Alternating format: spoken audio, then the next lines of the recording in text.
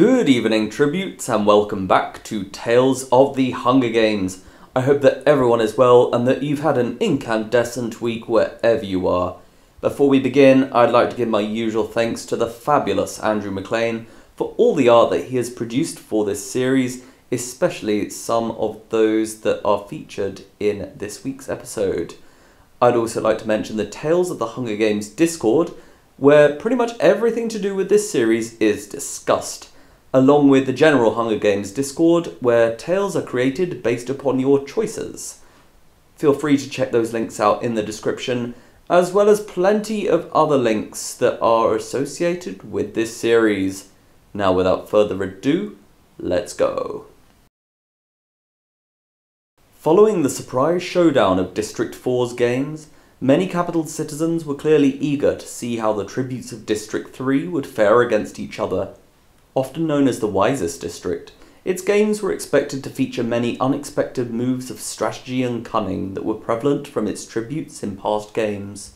During the journey from District 4 to District 3, Baffin Herricks and Shel Duma, victors of District 4's games, were held in a carriage together under the close guard of peacekeepers, whilst their mentors, Limerick Manx, victor of the 88th Hunger Games, and Sandy Selleck, victor of the 93rd Hunger Games, were held in another carriage, although they unsuccessfully tried to speak to their mentees several times during this journey. When the quartet finally arrived, almost an hour later than planned, they were quickly greeted by Mayor Brincatch, but no sooner had he said a word than this entire group were led by peacekeepers into a car with opaque windows, even though Mayor Brincatch appeared to believe that he would be giving these victors a tour of District 3. They were subsequently driven through District 3's industrial sector and towards the reaping warehouse, amidst unruly shouting and violence from the district's youths, as they were escorted along the streets by more armed peacekeepers. Baffin and Shel were unable to see what was causing these loud sounds as they travelled within the car, but Sandy allegedly mouthed at them to remain calm. After almost half an hour, they finally arrived in the reaping warehouse, and just as Baffin and Shel's eyes were adjusting to the light outside, peacekeepers yanked them from the car. Limerick and Sandy also moved to leave the car, but they were ordered at gunpoint to remain inside. After very quickly having their appearances readied within the town hall by Mayor Brincatch's wife, Baffin and Shel exited through the short circular tunnel towards the platform with the mayor and his wife behind them. Whilst the former made a speech about the importance of the games, Baffin and Shel quietly stared out at the two enclosures that were full of the youths dressed in the traditional yellow colours of District 3, along with more than 3 times the standard number of peacekeepers. Mayor Brincatch's speech then ended, and Shel was ushered forwards by his wife to choose a name. She stared at the female reaping bowl for a while, until she took out a paper belonging to 15-year-old Modem Brincatch. Mrs. Brincatch immediately screamed and fell to the ground, but the mayor himself simply looked forwards with no expression, as the camera found a pretty young lady with chestnut curls. Modem's hysterical mother was then pulled back through the tunnel towards the town hall, and Rubius Dalton, victor of the 86th Hunger Games, commented, "At least she's not going in," to which Eugenia Ravenstill let out a titter.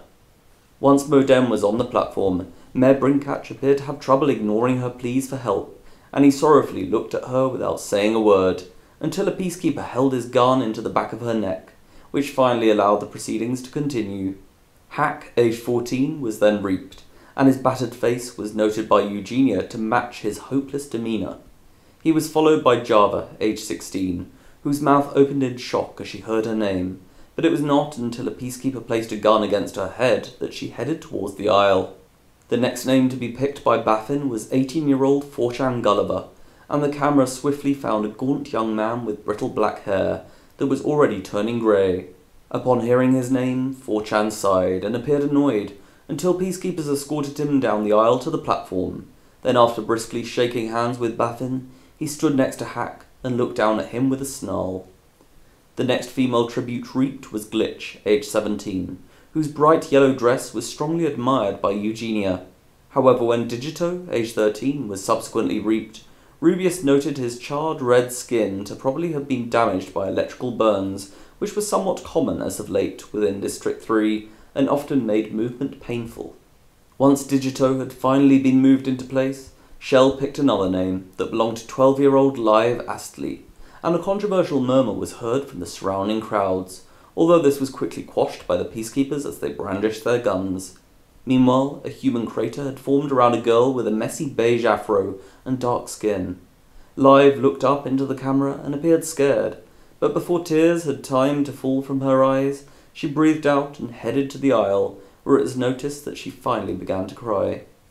The next male tribute reaped was Cassio, aged 18, and before he had even begun his walk to the platform, Eugenia gushed over his auburn curls and sharp jawline, but Rubius soon brought her back to reality by jokingly reminding her that Cassio would most likely be dead in a few days.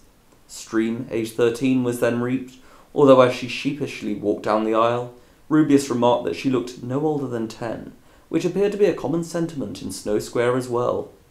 Baffin was prompted by a now expressionless Mayor Brinkatch to select another male name, which was revealed to belong to 17-year-old Lumo Harper. The camera soon found a young man with dirty blonde curls who squinted back at the camera, before jolting around to the boys stood behind him, although they seemed confused by this. Lumo was then escorted down the aisle by peacekeepers, whilst appearing to mutter to himself. Yet after shaking hands with Baffin, he stormed over to Stream, aged 13, and asked why she was talking about him, even though a replay showed her standing quietly. Lumo proceeded to shout and even push against Stream, but peacekeepers quickly intervened and pulled him back to his place as he continued to shout, to which Rubius joked that he was eager to start the games already. Following the surprise altercation, Stream seemed to cry as Cybrini, aged 16, was reaped, and she caused a surprise in Snow Square by ignoring her peers who tried to console her. Scott, aged 16, followed Cybrini, and Eugenia marvelled at his slick back blonde hair as he walked down the aisle. He put on a brave face as well, even smiling at the camera as he reached the platform. The next female tribute reaped was USB, aged 17, who Rubius stated to be the rose amongst these thorns, whilst Eugenia seemed more impressed that her mascara did not run as she cried on her way down the aisle. After USB had reluctantly shaken hands with Shell, Baffin reaped 16-year-old Ruta Plummer, and the camera panned in on a young man with messy red hair, but a serious expression. He immediately seemed worried, yet after briefly blinking and appearing to gather his thoughts, he walked down the aisle with no further delay, and promptly shook hands with Baffin, before standing next to Scott, aged 16, who smiled back at Ruta, but he seemed to be purposely ignoring Scott. The final female tribute was then announced to be 18-year-old Electress Highbrand, and before the camera had even found her, a young lady in the far corner of the enclosure with wispy blonde hair stepped forwards and gave a three-finger salute. Whilst Eugenia verbally blasted Electress for this disrespectful gesture, peacekeepers shouted and marched towards her, but she held up her arm and only stopped when one of the peacekeepers smacked his gun into the side of her head. Then she was dragged to the platform with a solemn expression. Electress was ordered to shake hands with Shell, and the pair reluctantly did so, before Twitch, aged 14, swore out loud when he was announced to be the final male tribute, and Rubius stated that this was no way to make a pleasant first impression with the capital. However, whilst most youths were focusing upon Twitch being dragged to the platform, peacekeepers were quickly ushering the tributes through the tunnel. During this time, Modem made a final plea for her father to help, but he sorrowfully looked away as a peacekeeper held a gun to his head. The tributes were then marched through the tunnel to the town hall by a wall of peacekeepers, which managed to stop any rebellious activity, although Mayor Brinkatch collapsed to his knees in despair as the echoes of Modem's voice travelled back through the tunnel.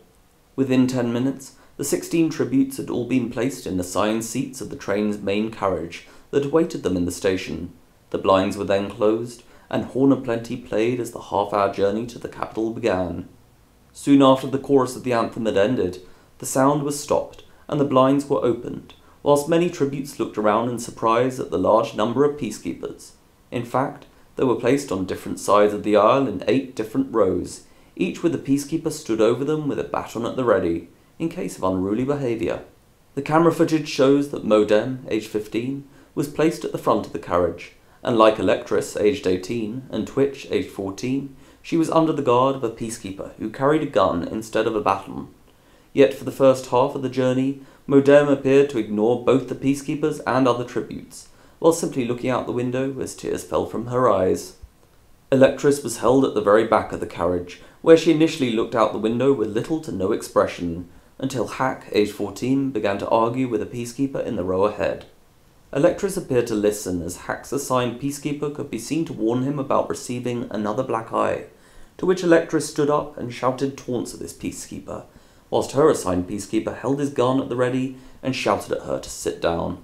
However, when these threats also proved fruitless, he smacked his gun against Electris's head with such force that she fell back against the window before unconsciously slumping over the seat, where she lay for the next 15 minutes. Meanwhile, 4chan, aged 18, was sat opposite Electris near the back of the carriage.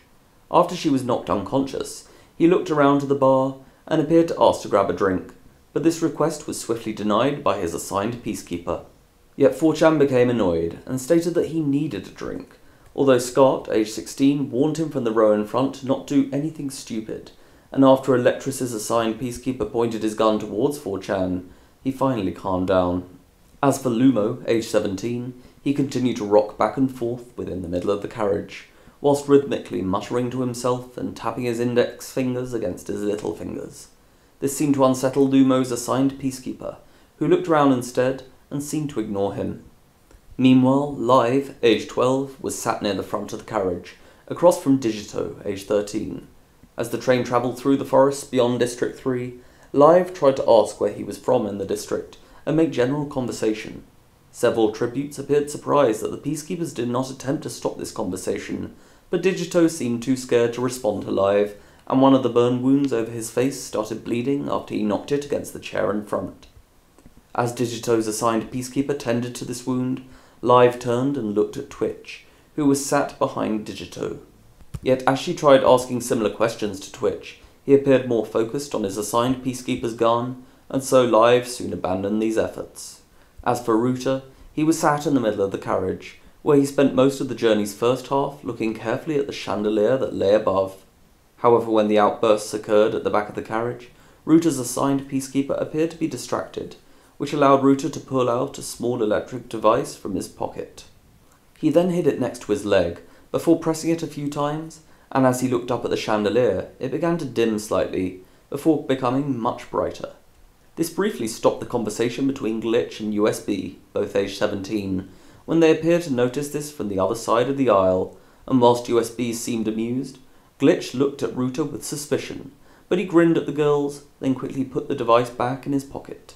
After just over 15 minutes had passed, Gif Schneider, victor of the 91st Hunger Games, and Atomica Perez, victor of the 96th Hunger Games, entered the front end of the carriage.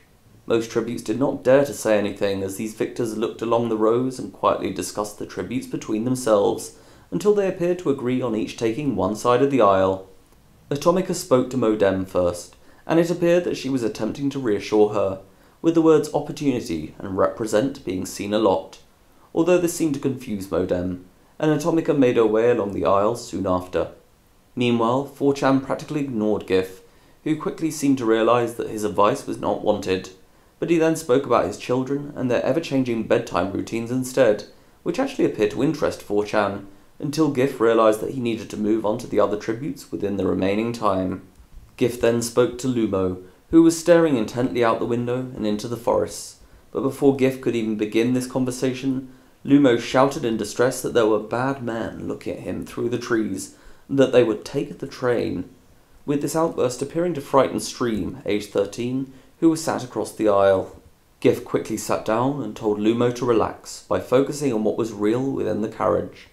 Although Lumo initially remained panicked, Gif began to state what he could see, hear, and smell, and after a while, he seemed to regain Lumo's attention, until he was suddenly distracted by the events at the other end of the carriage. Meanwhile, Atomica had been nearing Ruta's row, and he once again brought out the small device, whilst looking carefully at the scar on Atomica's forehead. Despite having had a seemingly difficult conversation with Cybrini, aged 16, Atomica appeared to be in good spirits, but just as she was approaching Ruta, he held down a button on his device and she suddenly stopped moving. Ruta watched Atomica very carefully, as the peacekeepers also noticed her lack of general movement, until she suddenly fell backwards into the aisle. Gif had been trying to calm Lumo, but he quickly looked up in alarm and ordered the peacekeepers to remove Atomica from the carriage. They proceeded to carry her down the aisle, but just as she was being moved into the next carriage, she began screaming, then shouting obscenities, most likely due to confusion caused by the intense heat. However, GIF appeared to tell the tributes and peacekeepers not to worry, and that Atomica would soon regain her composure once she had had some air. He quickly spoke to the 6 remaining tributes that had not yet spoken to either himself or Atomica, including Live, but GIF only seemed to have a small amount of time to answer a few of her questions.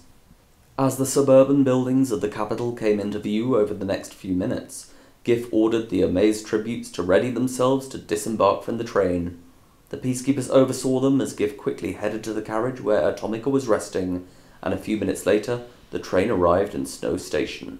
Before the tributes had disembarked from the train, Atomica was rushed to Ghoul Hospital for an examination with leading capital medics, whilst GIF oversaw the tributes' car journeys to the accommodation tower, where he scantily divided them into pairs by placing each male tribute with whichever female tribute was standing closest to them at the time. Modem was placed with Ruta in apartment 2, and the pair initially seemed to be rather quiet and shaken from the morning's events. However, after a while, Modem became interested in Ruta's explanations of what each of the electronic devices within the apartment was, and as they explored the apartment, they both appeared interested in many of these devices, especially when they came across the milk kettle and deperspirator, although they both failed to identify what they were. An hour later, Ruta tried to use his device from the train to manipulate the television of the apartment above. Modem warned him against doing this, but they soon began to hear the argument between Cassio, aged 18, and Cybrini, aged 16, in this apartment, with the latter accusing the former of deliberately annoying her by changing the television's channels. Modem was then unable to stop laughing, and Ruta seemed pleased to have lightened the mood. Meanwhile, in apartment 4, Electress was placed with 4chan, and it soon appeared that the pair were familiar with each other from District 3. At first they had what seemed to be a rather enthusiastic conversation, but it soon became heated, and this resulted in 4chan storming off to the balcony and appearing to curse at the capital, whilst Electress cried in her bedroom. Up in apartment 5, Lumo had been placed with Java, aged 16. Lumo at first appeared calm, but he soon began to rant about something unintelligible, whilst looking at the camera, and Java gradually seemed to become scared of what he was saying. She then fled to her bedroom, whilst Lumo restlessly paced around the apartment for most of the afternoon. As for Live, she was placed with Hack in apartment 8, and she appeared to speak about the other tributes whilst following him around the apartment. Yet Live stopped talking and seemed amazed as Hack reprogrammed the power settings of the facial juvenator that was available in the bathroom before using it on his own face, which did appear to heal the marks around his eyes to some degree. Live then began to talk again, but Hack interrupted and said that he needed a nap, although whilst she sat on the balcony and looked out at the capital, he was seen to be exercising in his bedroom. That evening, an exhausted GIF came to visit each of the apartments, and after a bewildering visit with Glitch and Scott in apartment 1, he had a seemingly animated conversation with Modem and Ruta in apartment 2. However, whilst GIF appeared somewhat impressed by what Ruta was saying, Modem's hopes seemed to fade, and as this visit ended, she headed to her bedroom. As for GIF's visit with Electress and 4chan in apartment 4, he quickly became tired when they began arguing, and so he left as soon as he appeared able. Lumo and Java also argued when GIF visited them in apartment 5, and he had to intervene when Lumo suddenly lunged across the table at Java, although peacekeepers quickly entered the apartment and injected Lumo with a sedative, which rendered him unconscious soon after. By the time GIF visited apartment 8, he was clearly exhausted, and only managed to answer a few of the many questions that Live had now written on a piece of parchment. Yet after 20 minutes, Hack seemed to convince Live that she could ask the rest of these questions tomorrow, and GIF left soon after. He then practically stumbled into the lift, and was allegedly snoozing on the ground once it had arrived on the ground floor. The next day, the tributes headed down to the training centre, which featured a large electrical station to one side that proved to be very popular this week. GIF watched from the mentoring gallery as Rubius gave a brief introduction, during which time he stated that he did not want to witness any manipulative behaviour, which he said whilst looking at Ruta. USB was noted to smile in his direction as this was said, but soon after, Rubius joined GIF in the gallery and the training began. Ruta was the first tribute to approach the electrical station, and he started by listening to the robotic instructor, which ordered him to create several advanced motor circuits. In fact, Ruta built these so quickly whilst concentrating so intently that he failed to notice the other tributes that had joined him in this station, who appeared amazed by the advanced circuits that he was already producing. Like several other tributes, Lumo entered this station soon after, and he proceeded to create several basic lighting circuits.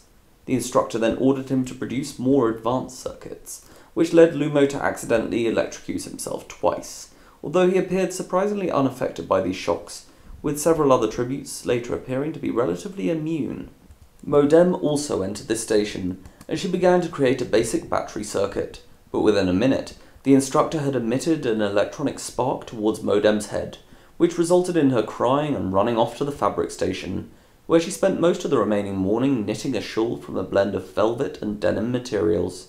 Meanwhile, Lumo was still muttering to himself and squinting within the electrical station, which appeared to annoy Cybrini, who had been shocked several times by now.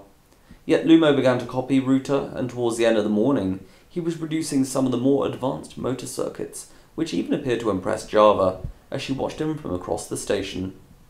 Ruta remained within the electrical station a little longer, but once he had completed the most advanced circuit, he moved to the camouflage station, where he painted himself hidden into a bright red background, which allowed him to watch the other tributes' activities for the rest of the morning without being seen. However, not all tributes used the electrical station over the morning. 4chan initially seemed surprisingly bored by the various stations until a member of training staff instructed him to choose one or he would be tasered. He then moved to the obstacle course, where he surprised many other tributes with his ability to complete it so quickly, including Twitch, who then fell from the monkey bars and shouted a string of swear words after landing on the side of his ankle. Once half the morning had gone by and 4chan achieved the second best time that this station had seen so far, he moved to the endurance station, where he began to run across the moving floor and maintain a decent pace as the floor's speed increased. This even seemed to intimidate Digito, who was hiding in the adjacent survival station for most of the remaining time, whilst Glitch and USB, who had been practicing in the fencing station, suddenly stopped their fight and looked in awe as 4chan maintained this impressive speed. Meanwhile, Electress gave half-hearted efforts in several stations, where she seemed more focused on other tributes than on herself. Cassio spent almost an hour in total between the archery station, where he performed relatively well, and the strength station, where unfortunately for him, he overstrained his left bicep muscle.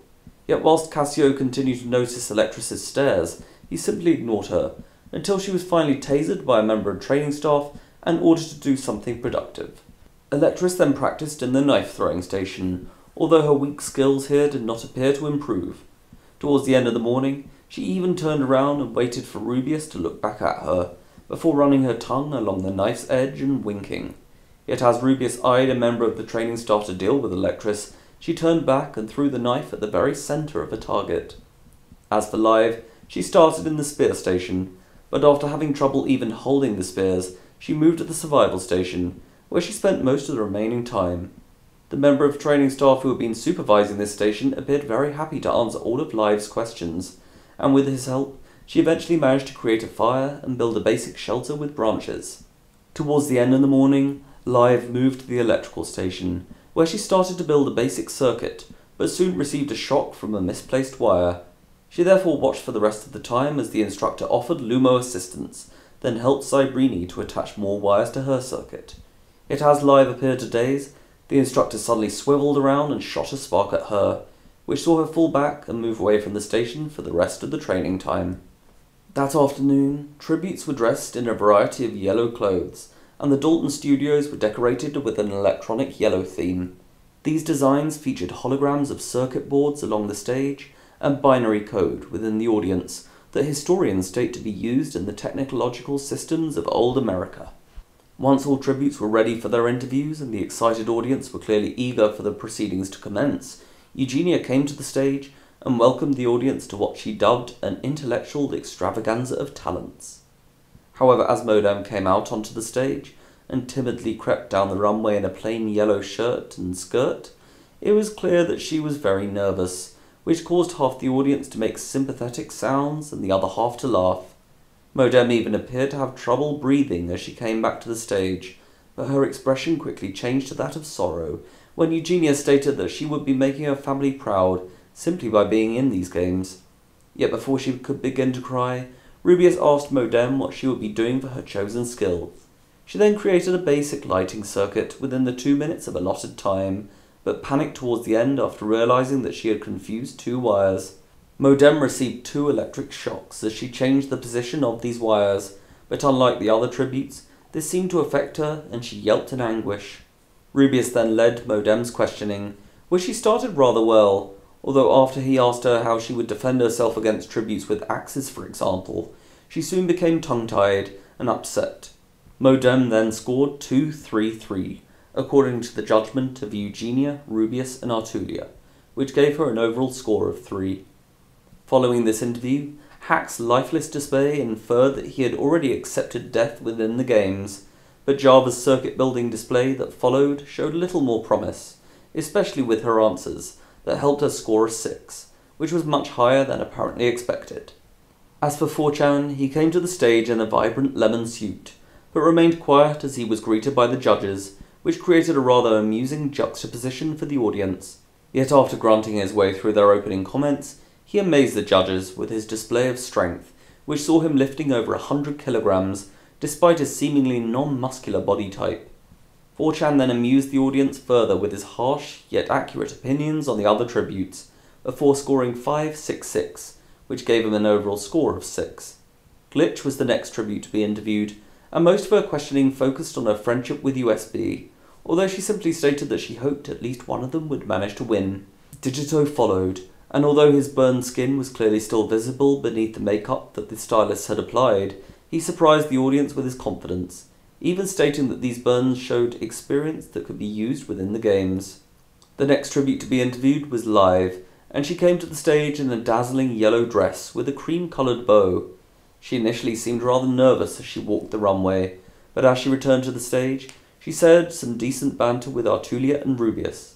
Live then opted to avoid holograms for her chosen skill, and although she was hit by a holographic spear just seconds after the 2 minutes began, she picked herself back up and avoided all the remaining holograms, which triggered copious applause as this display ended.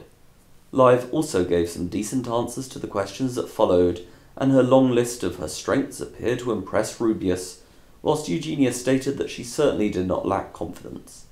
Live then scored 4-5-5, which gave her an overall score of 5, and saw her leaving the stage with a smile. Following this interview was that of Cassio, who also opted to display his strength, although to his embarrassment, he failed to lift the same amount as 4chan.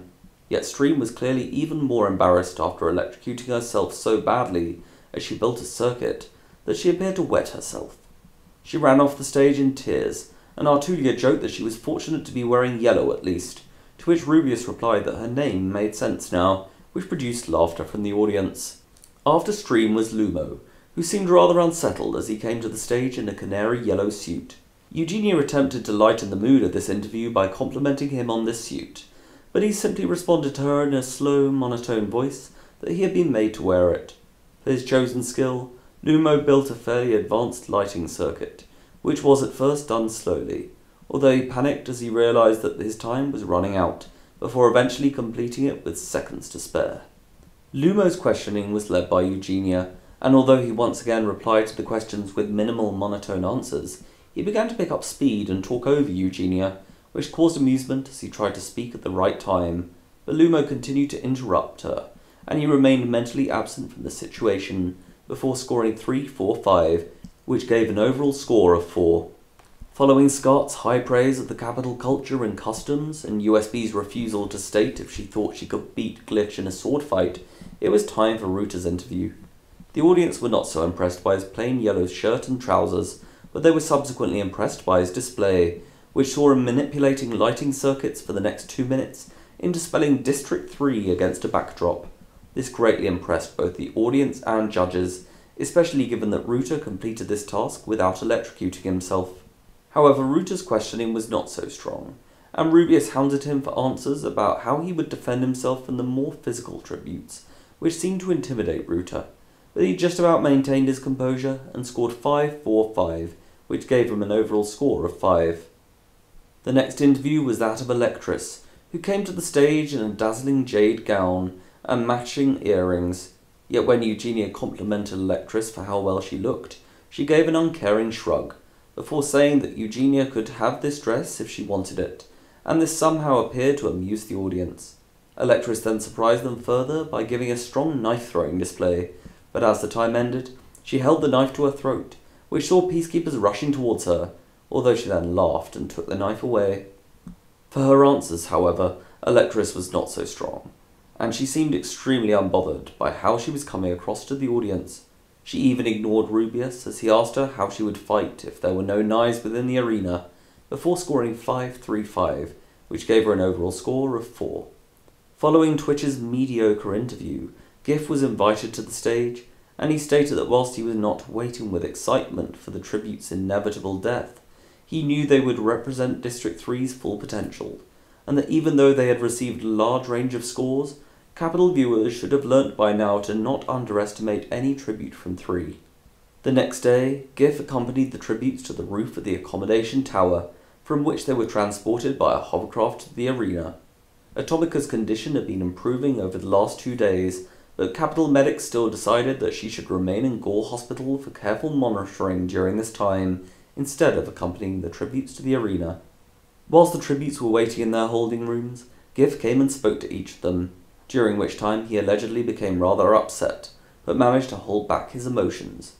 After leaving the final holding room, Giff headed to the viewing gallery, where he watched the tributes on the screen as they entered their tubes.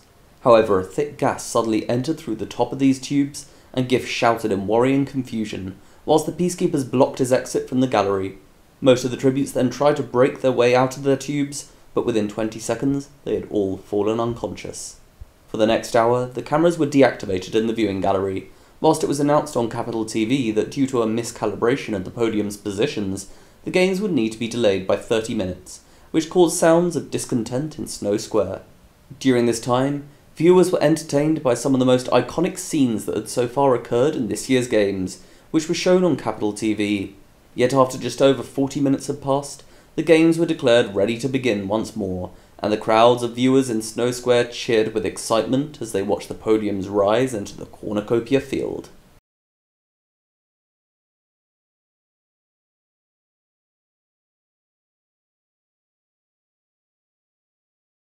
District 3's games took place in an arena known as the Pylon Forest. This arena was square in shape, and with a length of approximately 1 kilometre along each side, it was of an average size compared to the other arenas that have been used this year. The centre of the arena was made of an enormous grassy clearing that formed a perfect circle of roughly 150 metres in radius. The rest of the arena was covered in dense forests of tall, thick, branchless trees. The landscape of these forests was almost homogeneous, but also featured streams, lakes, bushes, hills, and small clearings scattered throughout. These forests also contained 4 pylons of roughly 30 metres in height, with one in the northern sector, one in the western sector, one in the eastern sector, and the other in the southern sector. There were also northwestern, northeastern, southwestern, and southeastern sectors, which created a total of 8 that surrounded the central cornucopia clearing, and were each approximately the same size as this clearing. Eugenia then stated that there was also a pack of electric birds and a rumba of electric rattlesnakes that were travelling within the forest and likely to be dangerous towards any tributes they encountered. As for the cornucopia clearing, it did not appear to contain anything unusual, except for a large central pylon that was just over 50 metres in height and hence almost twice as large as the outer pylons. 2 wires were also connected between the central pylon and each of the 4 outer pylons, but these wires ran high above the ground and were impossible to reach unless tributes climbed the pylons. Rubius immediately exclaimed that this would indeed be difficult, but to further complicate matters, a high voltage of electricity ran from the central pylon to the outer pylons every half an hour. Surrounding the central pylon were the tributes' podiums, which formed a circle of approximately 100 metres in radius, that lay just over halfway towards the edge of the clearing. Within the outer section beneath this pylon was a fair amount of bread loaves and water bottles, yet towards the centre of this space was a scattering of small batteries, leather gloves, and 4 white sticks, which could emit a fatal electric current, that were known within the capital as spikers. As the podiums rose into the arena, it was noticed by Rubius that some of the tributes appeared to be focusing less on the arena that surrounded them, and more on the black and white jackets that they were now wearing, with USB stretching her arms and looking at her fingers, while Scott was moving his jacket zip up and down, possibly in order to allow more air to enter beneath. When the countdown began from 30, the camera initially focused on 4chan, who was stood on a western podium. He then spent the countdown looking intently towards the ground beneath the pylon with clear determination, seemingly ready to run in before the gong had even sounded. Meanwhile, Ruta was stood directly opposite 4chan on an eastern podium, and although he too seemed keen to run towards these supplies, his eyes were darting around much more than those of 4chan, with Rubius later stating that he must have been unsure about his initial target. Lumo stood on the podium to Ruta's left, and of all the tributes, he seemed to be moving the most, fidgeting with his pockets and nodding his head back and forth in an unrhythmical pattern. This was even causing Cybrini, who was stood to Lumo's left, to look at his feet with worry as they neared the edge of the podium. As for Live, she was stood on a southern podium between Digito and Twitch. Whilst they both seemed to be eyeing the supplies beneath the pylon, Live seemed more focused on readying herself to run, with Rubius later stating that she seemed more excited than nervous. Modem, on the other hand, was clearly very nervous as she stood frozen on her northwestern podium. She also seemed distracted by Cassio, who was flexing his muscles on the podium to her left, and as the countdown passed further to 0, she gradually turned to look behind. Meanwhile, Electress was stood on the podium to Modem's right, and she initially looked at the supplies. Yet after seeming to notice the spikers, Electress suddenly raised her hand and held a 3-finger salute for the rest of the countdown, which triggered jeers at Snow Square and briefly distracted the other tributes, although their focus soon returned to the supplies for the rest of the countdown. Upon hearing the gong, Modem and Digito were the only 2 tributes to run towards the forests around the clearing instead of going for the supplies. Modem briefly looked back as she neared the forest, to see tributes nearing the supplies, before turning back ahead and continuing into the northwestern sector of the forest. Meanwhile, Electress had run inwards at a surprisingly high speed. She immediately passed the bread and water, then appeared to be heading for a spiker, but seconds before she was due to reach the nearest one, she suddenly stopped as Scarce and Twitch ran in from different angles and reached it almost simultaneously, before grappling against each other. Electress briefly panicked as she turned around to see Cassio punching USB, but as Electress looked back, she appeared relieved to spot another spiker that lay just meters to her right. She ran towards it and picked it up, but a second later she was tackled to the ground. As she looked up to see Java about to punch her, Electress gripped onto the spiker, and a split second after her face was hit, she almost released her grip on the spiker, but managed to smack it across the side of Java's head, which caused her to yelp in pain and fall off to the side of Electress. She appeared unwilling to waste any time, and as Java stumbled away, Electress stumbled to her feet, before running back to the west and narrowly passing Live as she kicked 4chan in the groin. Electress then grabbed a loaf of bread and sprinted past Cassio, who she saw to be bashing Glitch's head against the pylon's northwestern leg. Electress continued running towards the western sector of the forest, and shortly after looking back to USB using a spiker to push Cassio away from Glitch, she entered the relative safety of the forest. Meanwhile, thanks to 4chan's height, he had been one of the first tributes to reach the pile beneath the pylon, although he seemed slightly overwhelmed by the variety of supplies present. Yet after darting his eyes around, he quickly spotted a spiker to his right, which he sprinted towards. Hack appeared to have been aiming for this spiker as well, but 4chan snatched it just seconds before Hack, who quickly ran off to the north. 4chan then looked ahead to see a battery on the nearby ground, and for a split second he seemed unsure if it was a weapon or not. He sprinted ahead and grabbed it, but just as he was about to turn around again, Live grabbed onto the battery and very nearly managed to snatch it from his hand. It came as a surprise during the later analysis that Live had tried to grab this battery from 4chan, but Rubius pointed out that she had seemed so focused upon it as she ran towards the supplies that this could not be too surprising. 4chan waved the spiker towards Live's head, but she ducked and narrowly avoided its end. Live then kicked 4chan's groin, and he almost fell to the ground as she ripped the battery from his grip. Yet just as Live began to run back to the south, 4chan pushed the spiker into the back of her leg, and without making a sound, she immediately fell to the ground. 4chan then watched the fights occurring within the centre of the supplies, and he scrambled forwards to grab the battery, but it was then that he noticed Scott running towards him with his own spiker. Meanwhile, Lumo had run in from the east, but as he began to near the other tributes upon approaching the supplies, he seemed to panic and blink with fear, which slowed him down and even stopped his movement as the other tributes ran ahead. However, after watching Scott and Twitch fighting over the spiker, and then Cybrini running away from Hack with another spiker, Lumo suddenly appeared to notice that there was bread and water much closer to him. He then ran forwards and grabbed a water bottle and small loaf of bread, but just as he was about to get back up, Cybrini fell to his feet after having been spiked by Hack.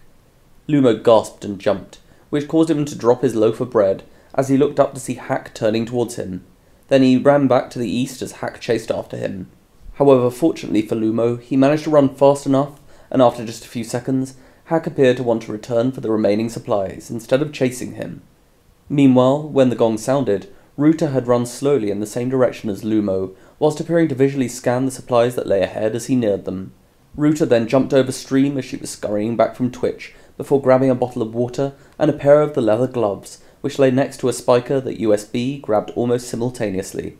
She briefly looked at Ruta, but after turning back to see Glitch screaming for help from Cassio, she ran towards this pair instead.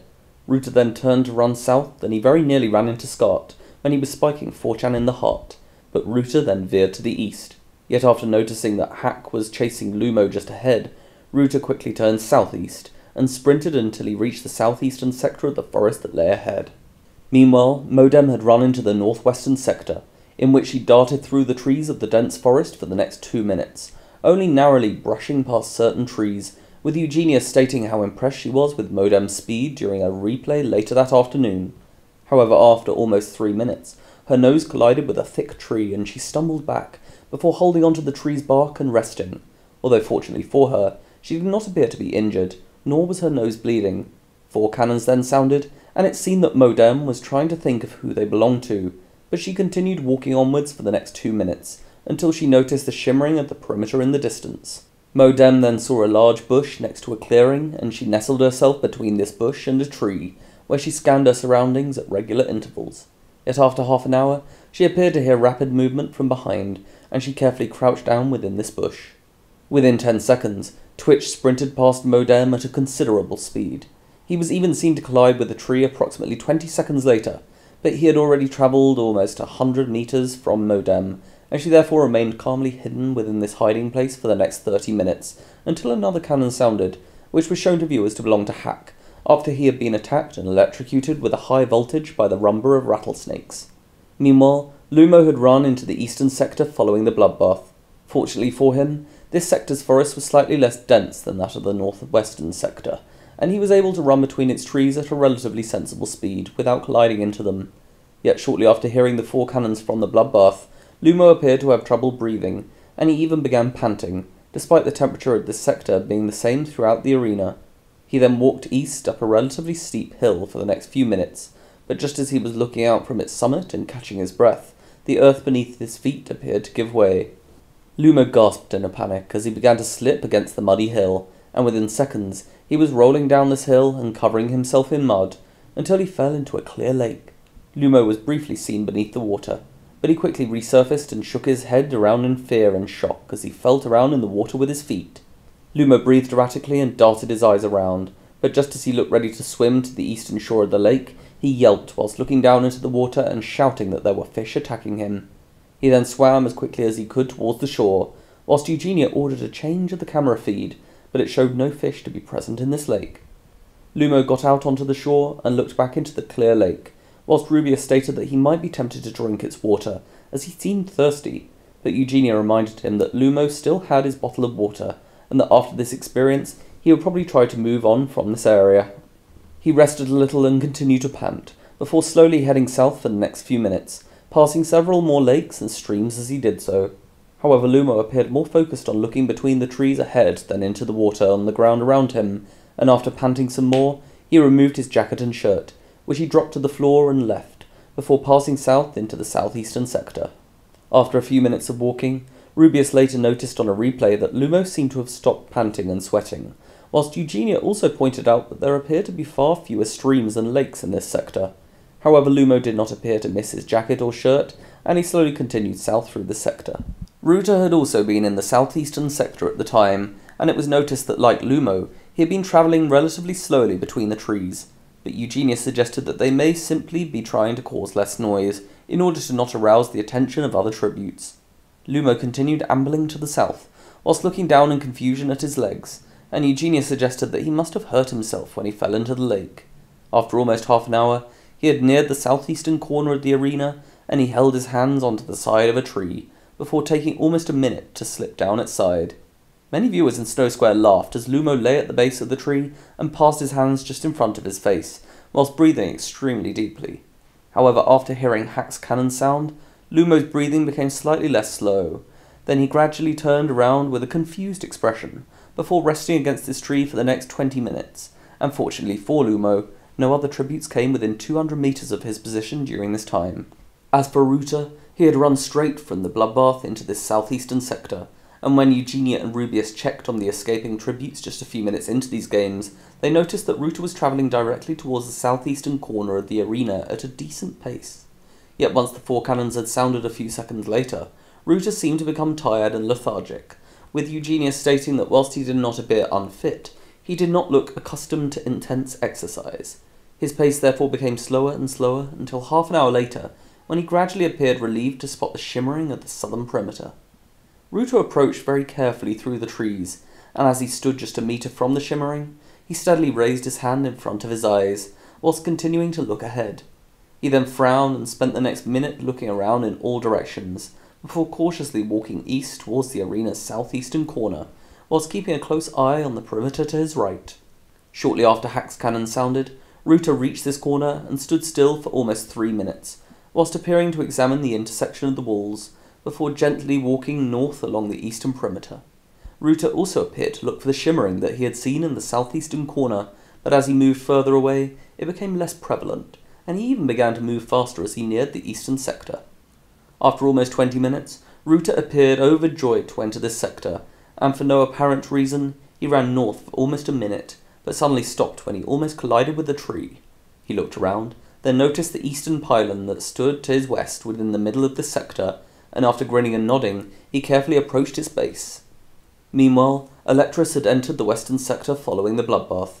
She continued to run at a fast enough pace to put distance between herself and the other tributes, but without colliding with any of the trees. Yet after just over 5 minutes, Electress appeared to have run out of energy, and her speed reduced, before entering a small clearing where she sat down as the 4 cannons sounded. Electress rested for a while, and seemed to be listening carefully for any movement in the distance, but without hearing any, although unbeknownst to her, the nearest tribute at this time was over 300 meters from her position. For the next few minutes, Electress caught her breath and ate some of her bread, whilst occasionally darting her head around in all directions. But just after appearing to hear something to the east, she jerked her head in this direction and shouted, "Diode." Electress got up and sprinted east, whilst frantically continuing to shout at something or someone to come back, and that it was she who was calling. Eugenia asked what a diode was, and after checking her identity file, Rubius stated that Diode was the name of Electress's twin brother, who had gone missing just 2 weeks prior, after having attended a meeting for a suspected cell of Unidad within District 3. Although neither Diode, Highbrand, nor anyone else apart from the 16 tributes was present in the arena, Electress continued east, darting between the trees and jumping over the streams, while shouting to stop. She was clearly becoming more exasperated, and even began to cry as she ran, to which Rubius commented that it was rare for a tribute to break down like this so early in the games, and that if she continued to shout this loudly, she would give away her position. Within a minute, Electress had entered the final 100 meters before the perimeter, whilst continuing to scream and cry for Diode, and viewers in Snow Square watched in excitement as she moved even closer to the perimeter. Yet when Electress reached just 15 meters before the perimeter, she suddenly stopped screaming and gasped as she looked ahead. After coming to a sudden halt, Electress tripped into a stream, but instead of acknowledging a cut that had suddenly appeared on her leg, she looked up and shouted, at first unintelligibly, but as she appeared to catch her breath over the next minute, she called Diode's name once more, and stumbled forwards, whilst holding out her hand towards the perimeter. Through her tears, she continued to scream his name, and hysterically asked what they had done to him, most likely in reference to Unidad. Electress spent the next half hour in this position, continuing to scream obscenities against these games and the capital, that were of course censored in later broadcasts. Due to this slanderous outburst, Rubius opted to focus on other tributes during this time, but when they did return to Electress, Eugenia theorized that a hallucinogenic gas, which had been featured in several past arenas, may be present in this sector, which would explain why Electress thought she had seen her brother. Meanwhile, in the northwestern sector, Modem spent the next hour resting between the bush and the tree, from which she darted her head around at regular intervals and carefully watched her surroundings, but with no other tributes even in this sector at the time, she did not notice anything. She also appeared to keep herself entertained by quickly counting her fingers and playing some kind of memory game, yet just as she began to look around once more, she yelped in pain after receiving an electric shock on the back of her neck. Modem jumped into the bush ahead and jerked her head around, before screaming as she saw the flock of 4 birds that were now flapping their wings above her and looking ready to swoop down again together this time. Modem quickly scurried off the top of this bush and was pecked on the back by one of these birds, but she stumbled forwards and sprinted east. The viewers at Snow Square cheered in excitement, and the birds continued to swoop down, pecking her occasionally, which caused her to yelp in terror. Yet much to viewers' surprise, Modem continued to dodge between the trees with extremely sharp and jaunty movements, and this even led to 2 of the birds colliding with trees and collapsing. After 2 minutes, she was still breathing erratically as she sprinted, and her back was now clearly hurting due to the amount of pecks that it had sustained from the 2 birds that were still following her. Modem continued onwards, then tripped over the roots of a tree, and without realizing, she had just collapsed into the northern sector. Although as she jolted her head around, the pair of birds flew down towards her once more, and she screamed in terror.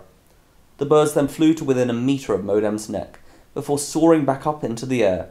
She gasped in relief, and watched in horror as the birds flew back down, although they were now still in the northwestern sector, and pecking in her direction at what appeared to be thin air.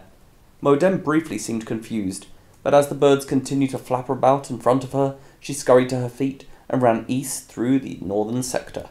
Modem continued to travel between the trees, whilst occasionally jolting around and appearing to catch her breath, until she suddenly stopped walking and stood against a tree.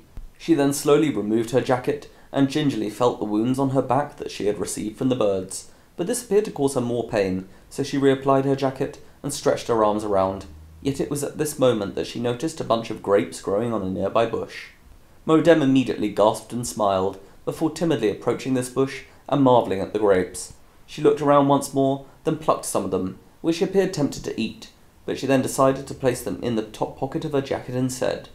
After a few minutes, Modem continued east and rested by a small lake, from which she appeared tempted to drink, but due to its murky and discoloured water, she decided against it. Her stomach then rumbled, and she appeared to sense a kind of pain, while some viewers in Snow Square were shouting at her to eat the grapes.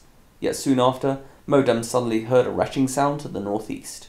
She immediately hid behind the nearest tree and continued to listen as the sound became more desperate and disgusting. However, just when Eugenia said that Modem would probably continue east, she instead crept northeast, through the trees and towards the sound. Almost a minute passed as Modem travelled northeast, past more bushes that held bunches of grapes, but after appearing to notice that the retching sound had stopped, she suddenly stood still and the cannon sounded. She then walked forwards for almost 30 seconds, until she spotted the body of Java, with a half-eaten orange in her hand and various bodily fluids all around her. Modem gasped in shock, and held her hand to her mouth, but after appearing to notice the orange in Java's hand, she glared towards the grapes in her top pocket, and quickly threw them onto the ground, before looking ready to run east. Yet just as she began to move, Java's body made a guttural grunting sound, which made Modem squeal in horror, and she fled east. She briskly continued past many more bushes that contained grapes, but she appeared more focused on what she could see between the trees ahead. After 4 minutes, Modem entered the northeastern corner, but continued walking ahead, until she appeared to notice that the bushes she was passing no longer contained grapes. Modem rested for a few more minutes next to a stream, but just as she appeared to relax, she suddenly looked around and appeared more confused than scared. She carefully looked along the stream, and then back towards the forest behind her, but as the minutes went by, she began to cover her ears with a painful expression upon her face. During this time, Eugenia suggested that like other tributes who had already entered this sector, Modem was hearing supersonic frequencies which could affect hearing, but after another check of this sector's perimeter, Rubius once again stated that this was not the case, as these frequencies would apparently show against the perimeter's shimmering pattern. Either way, Modem appeared to become more and more uncomfortable as she held her ears, and so she began to head southwest towards the arena's central clearing. Over the next few minutes, Modem's pain at hearing the sound seemed to subside to some degree, and she gradually took her hands away from her ears. She then seemed relieved to spot the central clearing through the trees, and she carefully yet joyfully ran towards the edge of the forest, before looking out from behind a tree at the pile of supplies beneath the central pylon. Modem appeared confused, possibly due to her not being able to see any other tributes from this position, but after briefly looking in both directions, she sprinted through the clearing, whilst eyeing the pile with apparent determination. However, when Modem was almost halfway towards this pile, she came to a sudden stop and practically threw herself to the ground. As Scott quickly jumped up from within the supplies, where he had been hiding himself since the start of the games, Eugenia stated that Modem was fortunate to have seen him before moving any closer. Viewers in Snow Square then roared with excitement as Scott proceeded to chase Modem towards the northeastern sector. Although he gained on her as they ran, Scott did not reach Modem by the time she entered the forest, and she continued to sprint away from him, between the trees and further into the forest. While Scott entered the forest, Modem was holding her ears with her hands once more, and she delved deeper into the forest. But as Scott chased Modem, he appeared to be more affected by this sound, even wincing and moaning before coming to a stop. Modem was clearly experiencing discomfort as well, even screwing her eyes closed at times as she sprinted forwards, until she tripped over a tree root, then fell down a hill and into a muddy lake. Meanwhile, Scott had remained still, and he appeared to have abandoned his efforts to chase Modem before breathing out in annoyance and heading back towards the central field. Meanwhile, Modem resurfaced within the lake and caught her breath as she held onto her ears once more, but after appearing pensive, she moved her head back into the water and smiled. As she lay floating in the lake for the next few minutes, Rubia stated that of all the tributes that had ventured this far into the sector, Modem was the only one who now seemed to be at peace, and that maybe by keeping one's ears within the water, one was not affected by the sound. In fact, Modem rather serenely floated in this lake for the next few minutes, whilst moving her eyes around, but keeping her ears beneath the water. After watching her for a while, Rubia stated that this was a risky strategy, but Eugenia replied that most tributes were not spending too long in this sector, and so Modem could indeed be safe if she remained here. However, a few minutes after Rubius returned the focus to the central clearing, a cannon sounded, which was shown to viewers to belong to Stream, after Scott had spotted her trying to steal some of his supplies when he re-entered the central field, at which point he chased her into the southern sector and spiked her, which caused her death soon after. Modem then appeared tempted to remain in this lake, but after appearing to notice the vulnerability to attack in this position, she quickly swam to its shore and ran south with her hands over her ears until she reached the eastern sector 3 minutes later. Soon after Modem entered a small clearing, Horn and Plenty played, and she looked up to see the portraits of Hack, aged 14, Java, aged 16, 4chan, aged 18, Live, aged 12, Casio, aged 18, Stream, aged 13, and Cybrini, aged 16, which left 9 tributes remaining.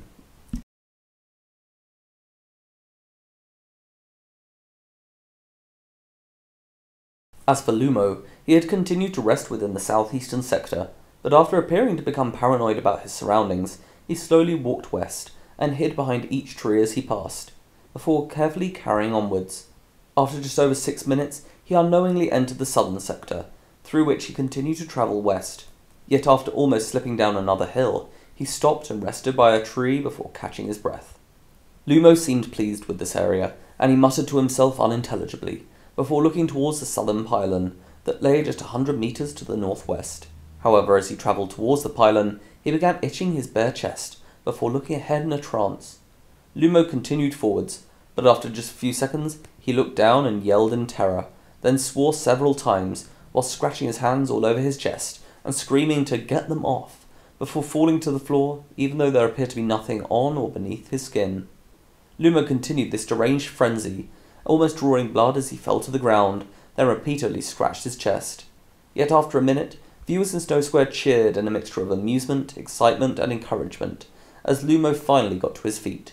He then charged north towards the central clearing, crashing against several trees as he did so, but maintaining his forward momentum. After almost 2 minutes, Lumo collapsed to the ground once more, just 10 meters to the south of the central clearing. He breathed frantically and inspected his chest once more, but gradually seemed relieved, and over the next minute he appeared to calm down. Lumo then muttered to himself, appearing to ask where they had gone, as he felt his legs and feet for the next few minutes. Once he realized that there was indeed nothing on or beneath his skin, Lumo's breathing became calmer, and he looked north towards the cornucopia field, whilst the general movement in the rest of his body ceased. He remained in this position for the next 2 hours, staying almost completely still except for an occasional turn of the head or blink of the eyes. Eugenia and Rubius stated that this was rather eerie to watch, but they routinely returned the focus to him once in a while in order to check that he had not moved at all. During this time, Lumo was narrowly avoided by Glitch and USB, who walked east, just 10 meters to his north, but they failed to notice him, and his eyes did not move, even though the girls were clearly visible from his position. It was in fact not until Horn and Plenty played that Lumo gradually reanimated, and he stoically watched the portraits of the 7 fallen tributes in the sky. Meanwhile, Ruta had reached the base of the eastern pylon, which he examined in detail from beneath, whilst occasionally looking around for movement. He was also noticed to be sweating during this time, and although he looked longingly towards a stream that lay close to the pylon, he remembered that he had a bottle of water in his trouser pocket, from which he occasionally drank. Yet as Ruta heard Java's cannon sounding, he quickly focused on the pylon above once more, and after almost a minute had passed, he heard a quiet electrical sound passing through its wires from the central pylon, and Rubius reminded viewers that this was happening every 30 minutes. Ruta then rested in this spot and appeared to count the number of seconds that passed, whilst looking out in different directions. After 30 minutes, he had counted 1,787 seconds, and a quiet electrical sound was heard in the wires above. Ruta looked pensively upwards, but continued counting once more, and after 1,804 seconds, the same sound was heard. Ruta grinned and whispered half-hours to himself, before heading to one of the pylon's legs and climbing upwards by using the small handles on each side, which was made easier by the leather gloves that he was wearing. Eugenia watched in intrigue, and Rubius stated that he was wondering when a tribute would try this. Ruta climbed very carefully and slowly as he reached one of the 2 wires that connected this pylon to the central pylon. He looked more carefully as he reached this wire, but after noticing that it was connected to the pylon with a kind of electronic clip that could be deactivated, he smiled once more. Although Snow Square was now silent in suspense that Ruta may be about to electrocute himself, he casually turned off this clip, before unplugging the wire and letting it fall to the ground below. He then climbed back down the pylon and waited, as Eugenia stated that he had forgotten how long it had been since the last zapping. Almost 15 minutes passed, and another electrical sound was heard, whilst Ruta watched the wire that already lay on the ground, and he appeared extremely pleased as he realized that it was still functioning.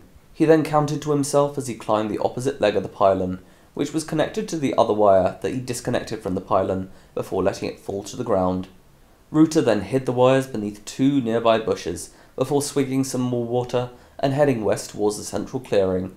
Shortly after he had reached the edge of the forest, he looked out and to his surprise saw Stream looking through the supplies, but within a minute he rolled his eyes as Scott ran from the northeastern sector, which Stream only realized just seconds before he reached the central pile.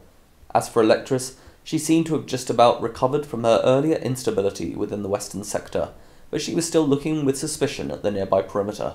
Java's cannon sounded soon after, and she finally wiped her tears, before standing up and breathing out with determination. She then looked around in several directions, and after seeing nobody else, she headed north. As Electress was walking, she looked towards the perimeter and said, "You're not here," on 3 separate occasions, although it was unknown as to whom or what she was referring. After 3 minutes, she walked briskly into the northwestern sector and continued along the perimeter, whilst looking around but maintaining her pace. However, after passing approximately halfway through this sector, Electress suddenly jolted around and remained completely still. It later appeared on a replay that she had only heard the wind blowing through a bush, but this was enough to scare her, and she sprinted north, whilst knocking past several trees, although this did not appear to slow her as she began to turn in a northeastern direction. Yet after 10 seconds, Electress suddenly collided with Twitch, who had been running west, and the pair collapsed to the ground, before they even appeared to realize what had just happened. Electress gasped and Twitch grabbed his spiker, before lunging it towards her, but she jolted backwards and narrowly avoided its end. Twitch suddenly got to his feet and jumped towards Electress once more, but she quickly rolled to the side and he fell next to her. Twitch grabbed the spiker and got on top of Electress, while she gritted her teeth and pushed against his arms, but he continued to bring the spiker towards her. Yet just as it moved to within inches of Electress's chest, she lunged her arms upwards, which caused the spiker to fly out of Twitch's hand, then behind her and into the perimeter. Although it is unknown what exactly occurred here, a light blue flash was seen in the corner of one of the nearby camera's views, whilst electronic sounds were heard, and the pair squinted in disbelief. Twitch quickly jumped up and loudly asked what this was. Electress was also clearly still in shock from what she had seen, but without wasting any time, she turned east and sprinted between the trees. Although as Twitch gradually began to look back towards where Electress had been lying, she had already travelled over 100 metres from this position, and he simply sat back down once more whilst looking at the perimeter in apparent disbelief. Meanwhile, Electress had run east into the northern sector, and after a minute, she stopped as she noticed several mangoes hanging off a bush.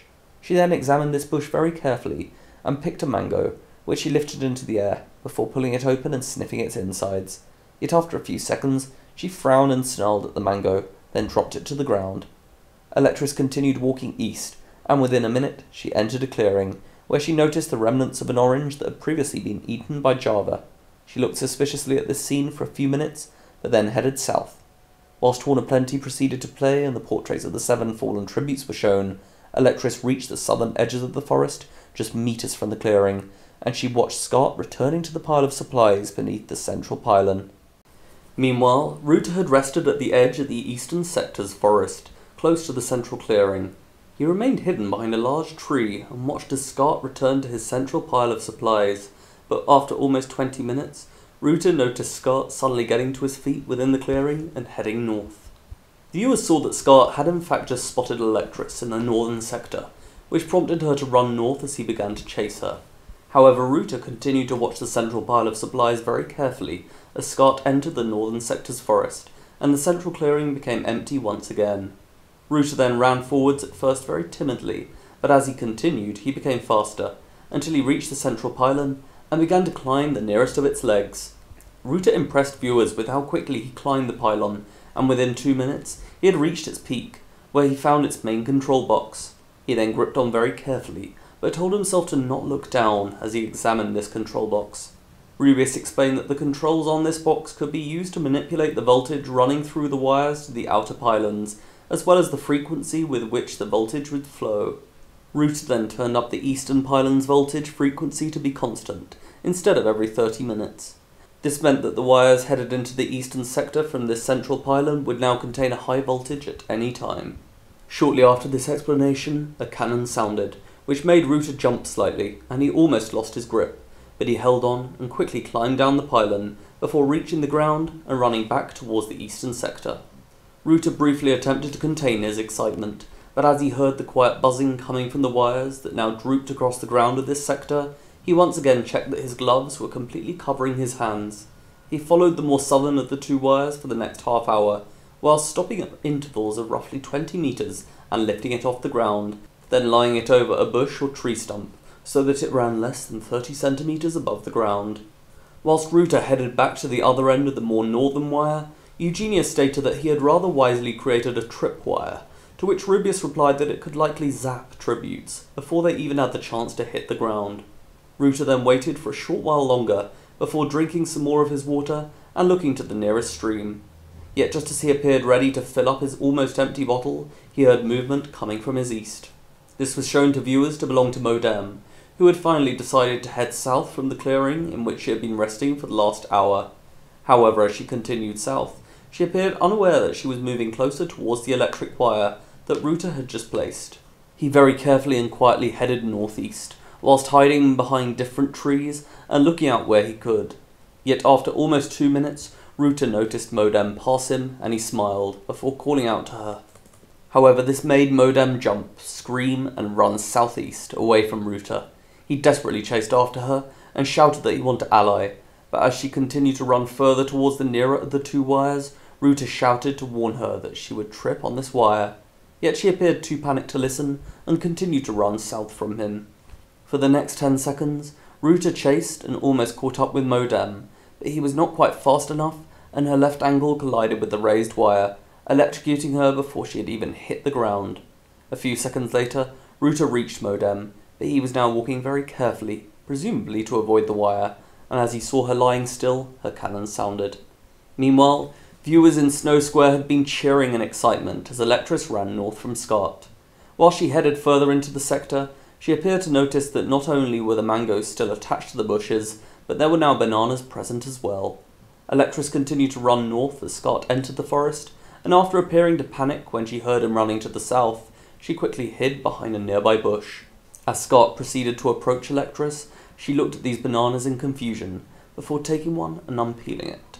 She then sniffed it intently, and showed the same expression that she had shown earlier towards the mango. During this time, viewers could also see Scott marvelling at the bananas, but keeping his spiker at the ready. He looked up carefully as he pulled a banana from a bush that lay just 10 meters to the south of Electress's position, and she appeared to hear the sound that this made.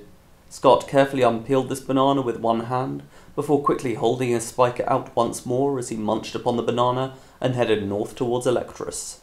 She appeared to listen as Scott's footsteps came nearer, and she very carefully peered out through this bush to see him eating the banana and looking to the northwest.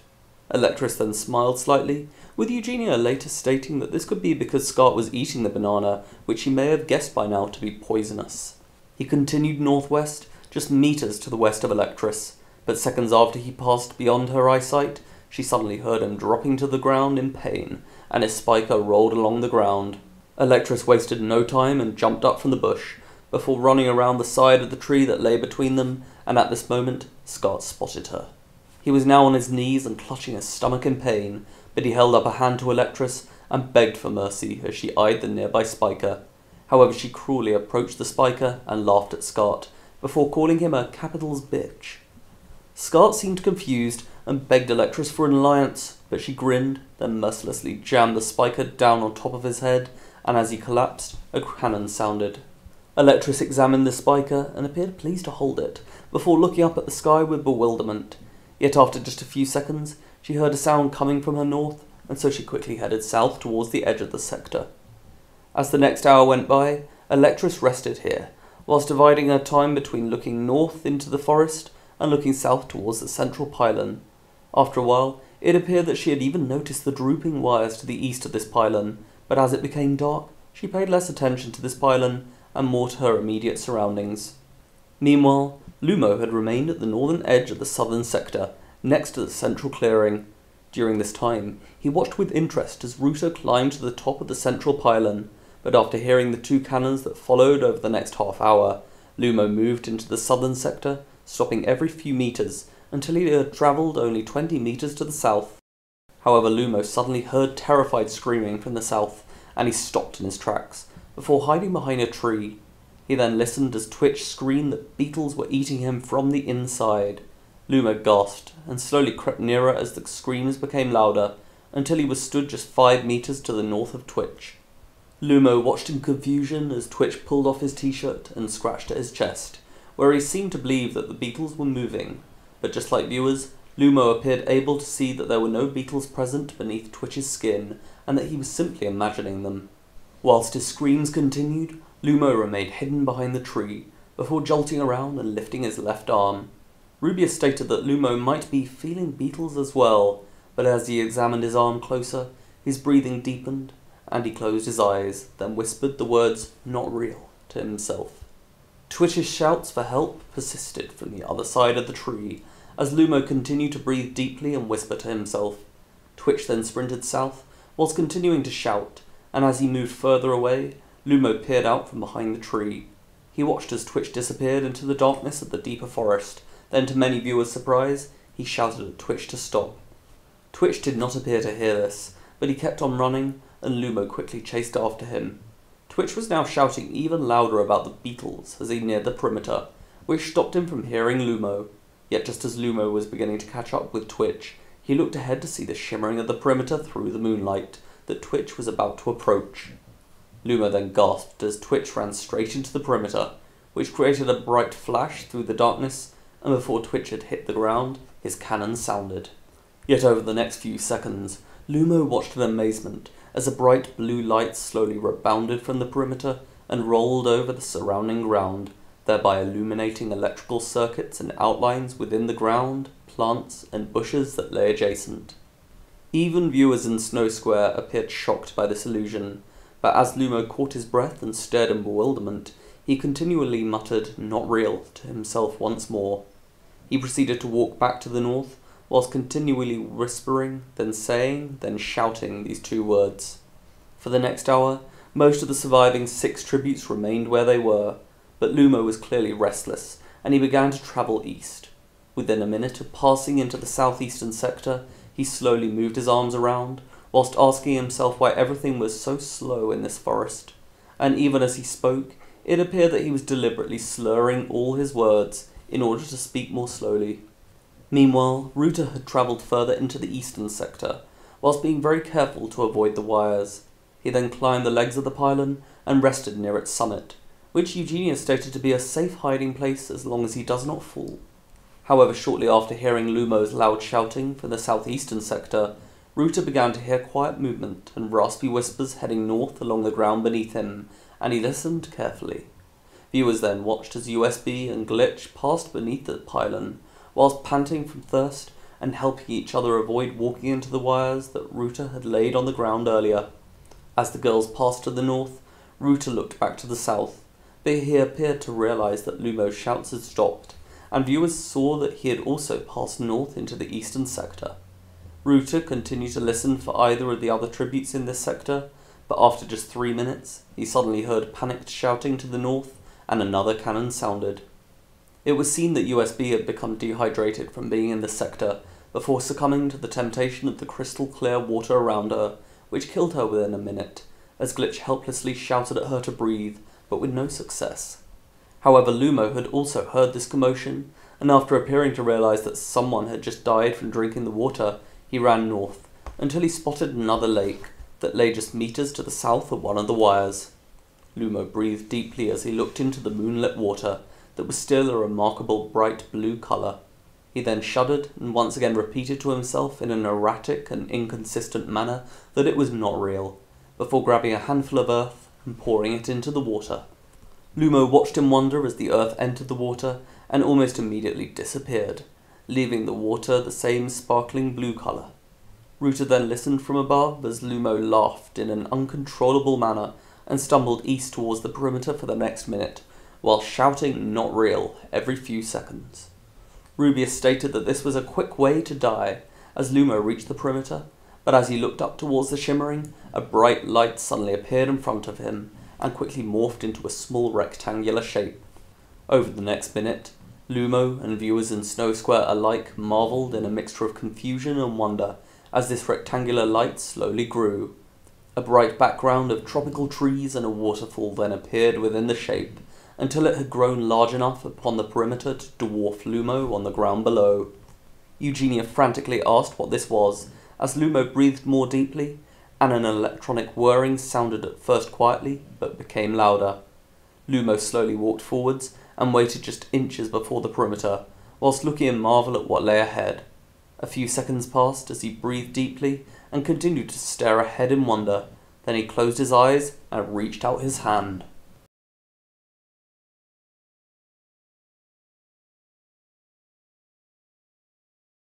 At this moment, it is reported that Capital TV's transmission of these games was suddenly cut throughout Panem, and even inside the capital, which allegedly caused mass outrage in Snow Square, according to the testimonies of those present.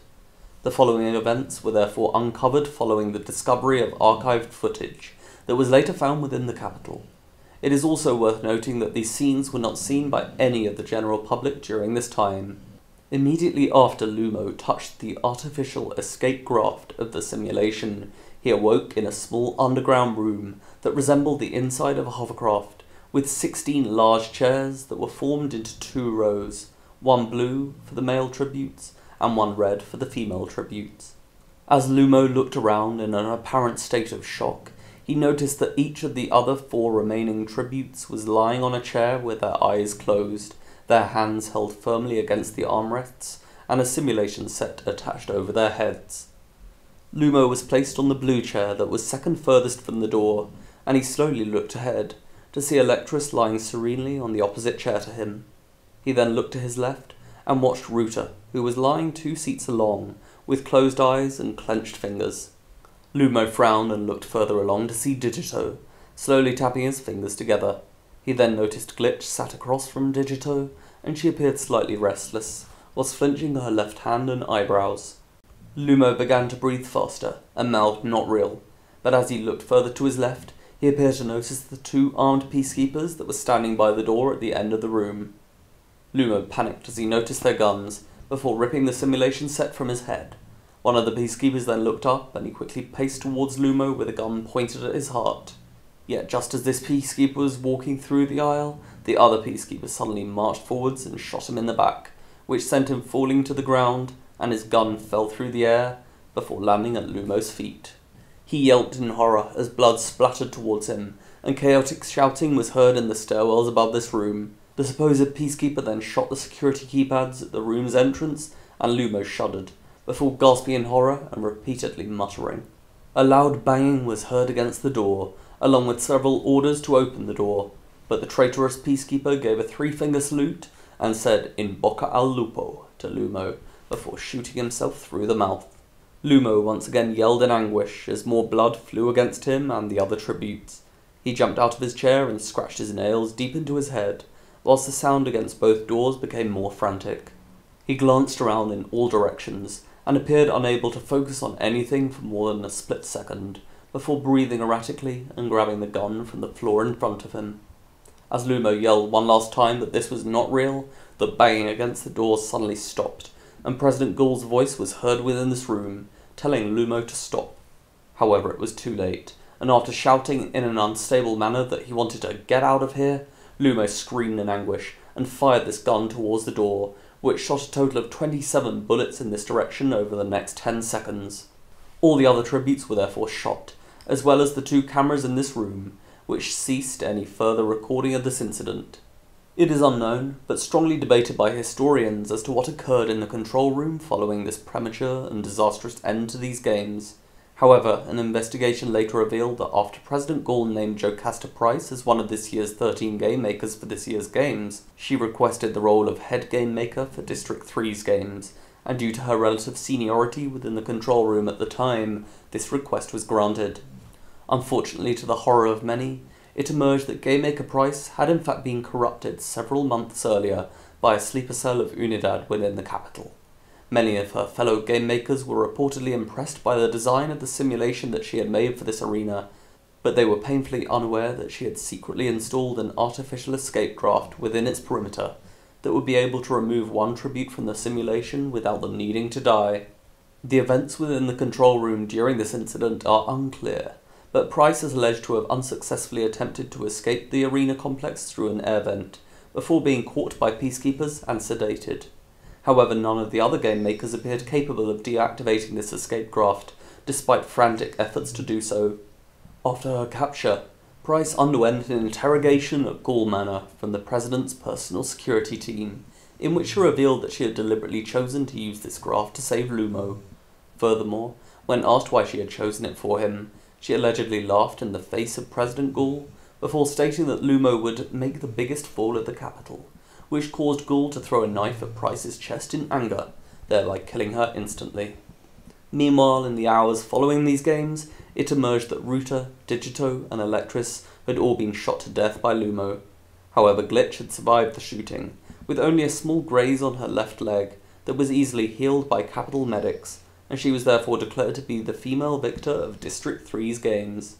It was then announced that victory interviews will unfortunately not be taking place for these games, due to the safeguarding of Glitch's recovery, along with Lumo not deserving his victory.